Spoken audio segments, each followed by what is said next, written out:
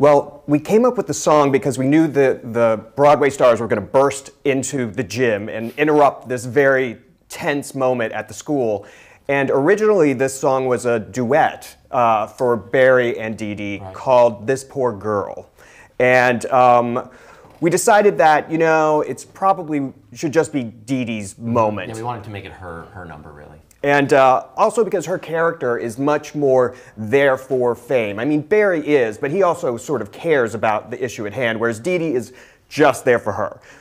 We were noticing in workshops that people weren't liking Dee Dee, and it was... She was a little harsh. Yeah, so the lyrics were really harsh, and she was sort of attacking people.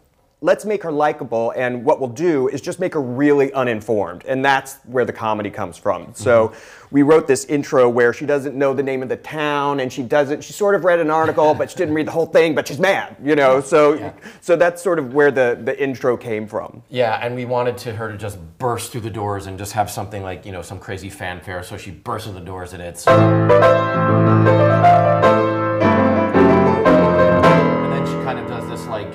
Weber recitative thing where she's... I want to tell the people of whatever this town's called. Well, I know what's going on here, and frankly, I'm appalled. I read 3/4 of a news story and knew I had to come. Unless I'm doing the miracle worker, I won't play blind, deaf, and dumb. And then the next part, you know, we kind of wanted to make this a tribute to Andrew Lloyd Webber, and he does, and I wanted to write a song that has kind of odd meters to it, because a lot of his songs are, you know, like Sunset Boulevard is like in 5, and all of his stuff kind of, you know, a lot of his more aggressive songs have, you know, strange meters. So I wanted to write a number in 7. So it's basically 1, 2, 3, 4, 5, 6, 7, 1, 2, 3, 4, 5, 6, 7, and it kind of keeps everything kind of urgent. Dumb! Listen, you bigoted monsters, just who do you think you are? Like I said, it sort of helped set up this idea that she's totally misinformed. And I love the way Casey staged it too, because of course she comes in and she strikes about 5 poses in 2 seconds. You know, it's just like, look at me, look at me, look at me.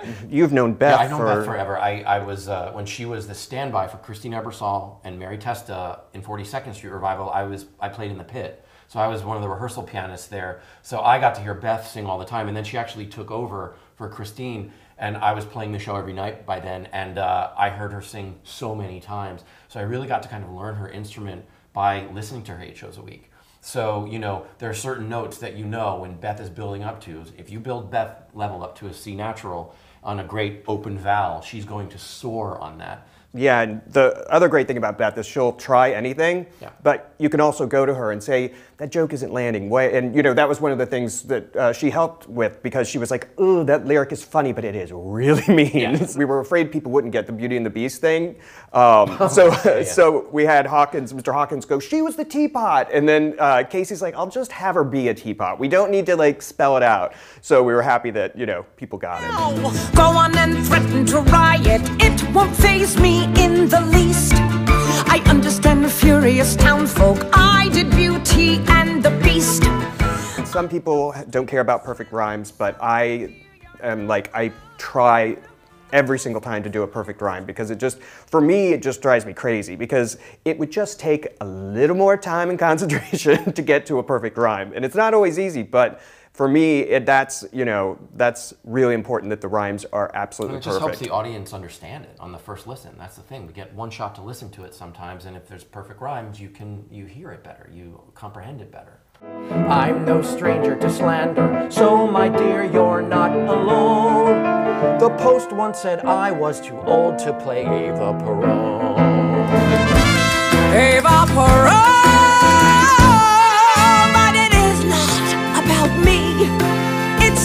A story, damn it. Join me and we'll start fighting. Could I get softer lighting?